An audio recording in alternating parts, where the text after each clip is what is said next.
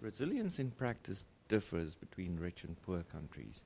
With specific reference to poor countries, these countries have deficits of critical human and financial and physical capital. Human capital meaning the human capacity and skills of the system. Physical capital, I mean infrastructure. However, poor countries, on the other hand, often has high amounts of biodiversity, so large amounts of natural capital.